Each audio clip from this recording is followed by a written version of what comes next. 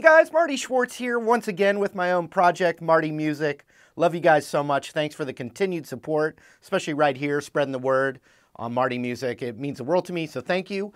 This video is another technique-oriented lesson. We're going to learn the second position up of the minor pentatonic scale. We can also call it box 2.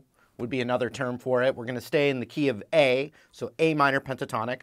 Also at the end of this video, check a link for another free YouTube video of a jam track so you can practice this stuff over. All right, let's get to learning. Here we go. All right, so I'm going to teach you the second box pattern of the minor pentatonic scale. And let's look at box number 1 first, because it's also what I like to call the home row, the main scale that we all use for soloing. And still, some of the greatest players in the world stick in this position the most. So we're going to do the key of A minor pentatonic scale. So we've got, that's the root, 5th fret. And we're going to go 5, 8, 5, 7, 5, 7. And that's the root again. So in the box 1 of the minor pentatonic, the root's on the E and it's on the D. 7th fret. You keep going. 5, 7, 5, 8, 5, 8. You got anytime you got any note on the low E, it's the same note on the high E. So we've got the root right there on the 5th fret of the high E as well.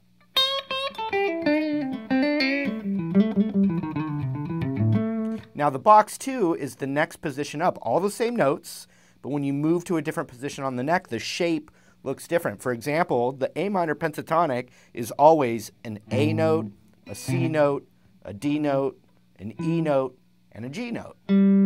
A, C, D, E, G. And then it starts over again. A, C, D, E, G again.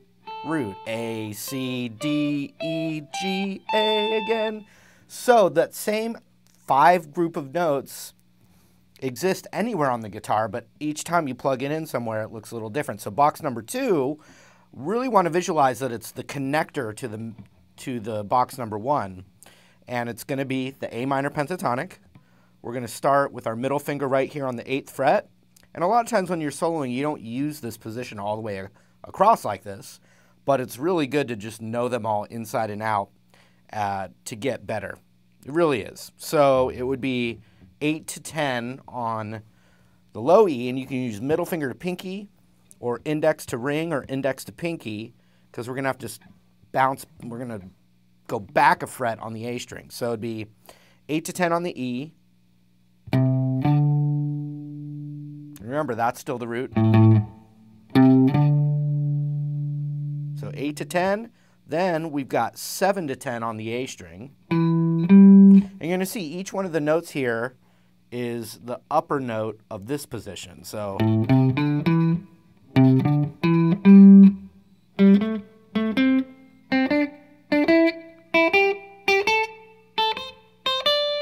they all connect together, and eventually you want to be able to just flow in and out of all the positions and think of the whole neck as your canvas to solo. So A minor pentatonic, box number 2, 8, 10, 7, 10, 7, 10 on the D string. And this is the first spot where we got our root, which is right here on the 7th of the D string.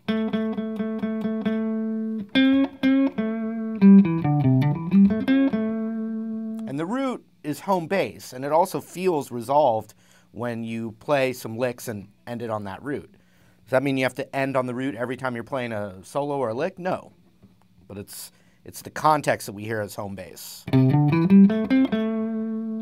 8, 10, 7, 10, 7, 10. Roots on the 7 of the D. Now we're going to go 7, 9 on the G. And this is where we change positions. And you might recognize this from the extended scale I've taught right here at Marty Music. And that doesn't change either. But the extended scale is a way to get in and out of these different box patterns. And they're just little devices, but it's not the only way. So 7, 9 on the G, then 8 to 10 on the B, 8 to 10 on the high E. So let's go backwards now. This is a great thing to kind of practice memorizing while you're watching TV or doing something else. So 10, 8, 10, 8, 9, 7. So that's kind of weird. 10, 7, 10, 7, 10, 8. 8, 10, 7, 10, 7, 10, 7, 9. Can't sing that high. 8, 10 on the B, 8, 10 on the high E. And in this position, all the positions, we want to just get familiar with all the notes, but definitely start with knowing, really know where those roots are. And so in box number 2, the root's on the B string, 10th fret.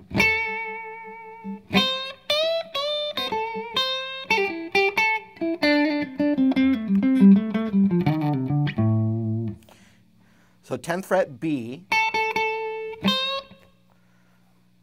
And this box is used a lot in the upper register. A lot of times this position is used really for the D, G, and B strings.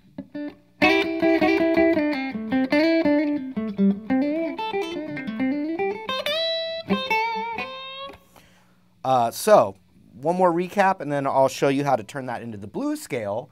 And then you really want to just practice it, just mess around with it, especially over a jam track. So here we go. 8, 10, 7, 10, 7, 10 with the root on the 7 of the D. You got a root down there too in box number 1.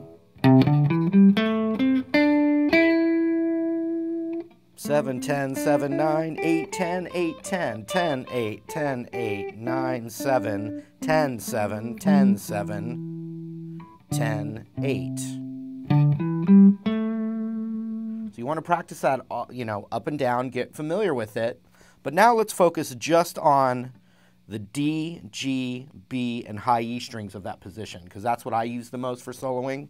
I'll use the A string too, but rarely do I get down to the E string in this position. It does happen, but it's very rare. So let's practice this a whole lot right now with these fingering, or this fingering. So index on the root, we're going to start on the root, and we go 7, 10, 7, 9, and then index shifts to the 8 of the B, 8, 10, 8, 10, 10, 8, 10, 8, 9, 7. That was all with index and ring, and then pinky on the 10 of the D to the root. So that's a nice thing to flow back and forth.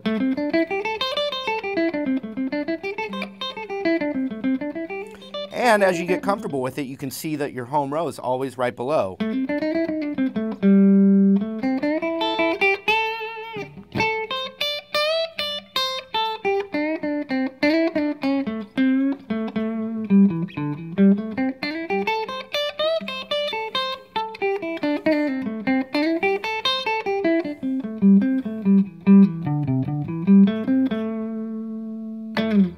All right, so back to the D, G, B, and high E. We're going to add the blues note now, and this is another beautiful thing to practice. This stays the same, so we have 7, 10 on the D, and then 7, 8, 9 on the G.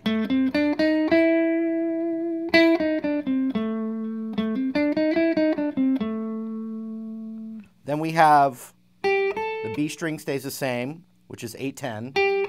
But now we're going to add the blues note up here.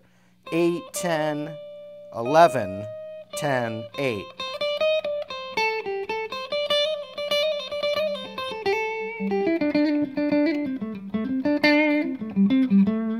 And so when you have that blues note, you have stuff like this. It's right here. So you've got a hammer on pull-off.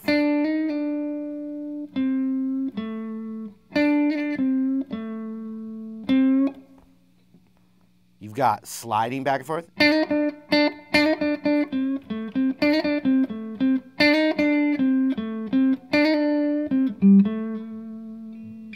And then you also just have the little run of hammer-ons doing the scale.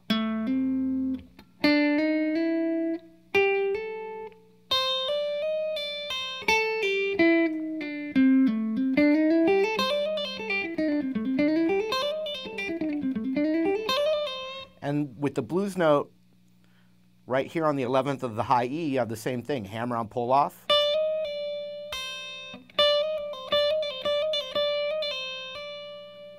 You have slide.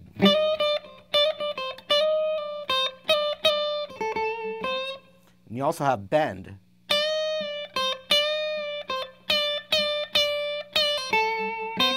Which also, the B and high E string can be bent up to the next box position note. So you could bend this high E on the 10th fret a whole step and a half step for the blues note, whole step for the next note up the scale.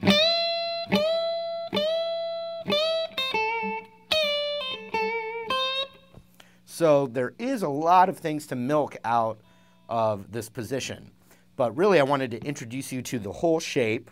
There's diagrams all over the internet for this pattern. If you wanted to print one out, it's a second away on the internet anywhere.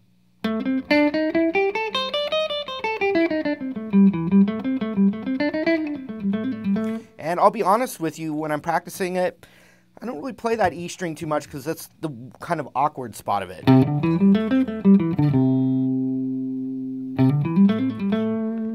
Because we want to hear that root, that A note.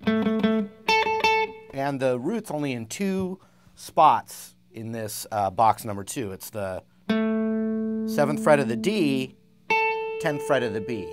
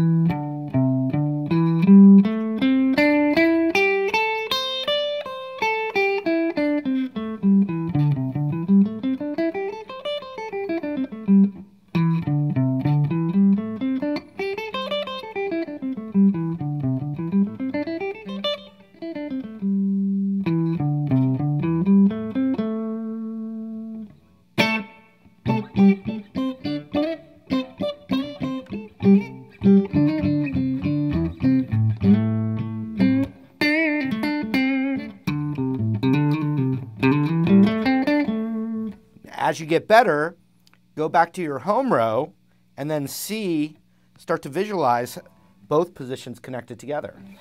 And look at little pathways to connect them.